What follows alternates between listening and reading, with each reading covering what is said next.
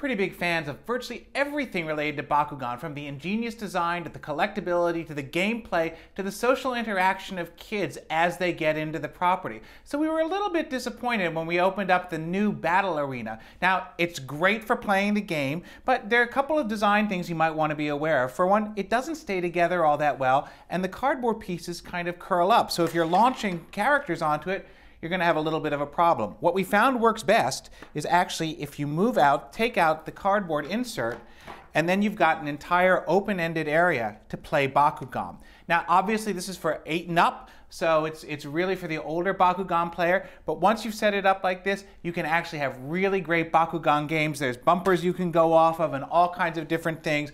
Really test your skill and play with Bakugan.